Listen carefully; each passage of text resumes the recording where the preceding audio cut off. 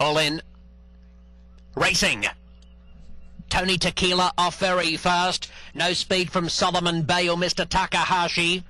Mr. Tenacious going quickly, and Kentuckian bursting forward to head them off. At the 5/8 pole, the favourite Kentuckian strides a length clear of Tony Tequila, followed by Mr. Tenacious, Son of a Royal, improving along the rail, and they're followed by Double Switch, and out very deep as New Karma, 3 lengths off the speed. 2 lengths to Mr. Takahashi and Solomon Bay. Short of a half-mile to go. It's Kentuckian by just over a length. Tony Tequila second on the outside of Son of a Royal. New Karma next, and wider on the track is Double Switch, and they're followed by Mr. Tenacious.